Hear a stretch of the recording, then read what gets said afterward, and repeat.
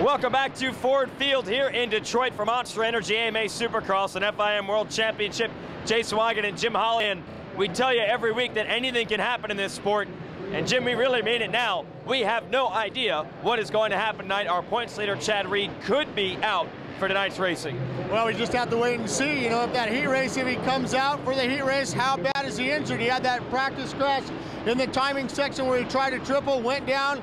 Unfortunately, had to get carted off and taken in an ambulance to the hospital to get checked out. He was coughing up blood, so hopefully Chad Reed's okay and he can rebound. The key for him is all he has to do is start that heat race, and he can, if he doesn't feel good, he doesn't have to ride the last chance. He can take that provisional to get into tonight's main event and try to gain some sort of points.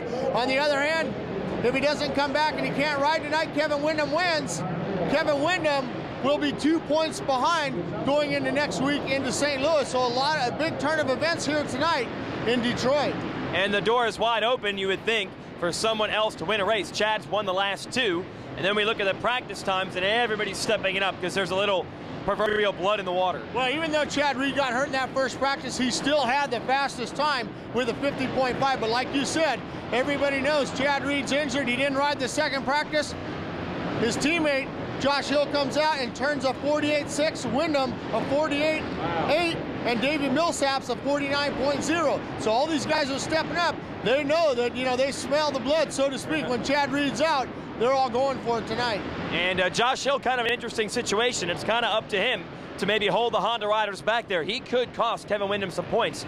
Josh Hill, again, was faster than everyone in this second qualifying session.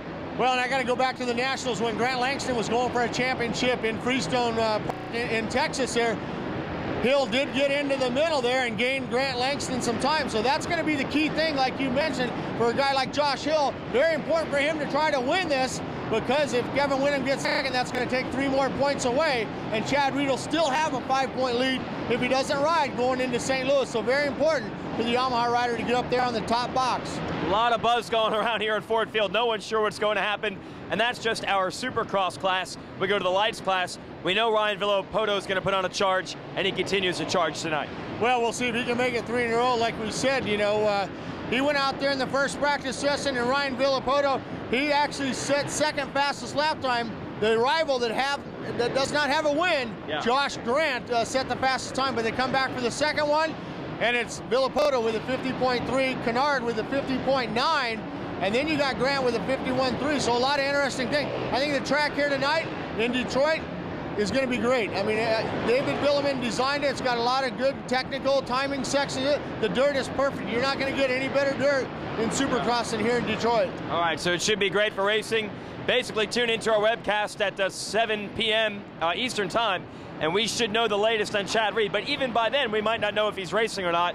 You basically have to wait until we go heat racing, which is about 7:45 for the Supercross class. It's going to be wild. Yeah, but you know, Chad's a pretty tough competitor. I guarantee you that he's going to do whatever it takes to get that Yamaha on that line for the heat race. And if he's injured, you know what? Larry Brooks and all the guys around, they'll say, look, Chad, just start the line, go back to the truck and rest, and try to get yourself mentally prepared for that main event. You know what? What a huge win it would be if Chad Reed could come back from that injury and come back and win the main event.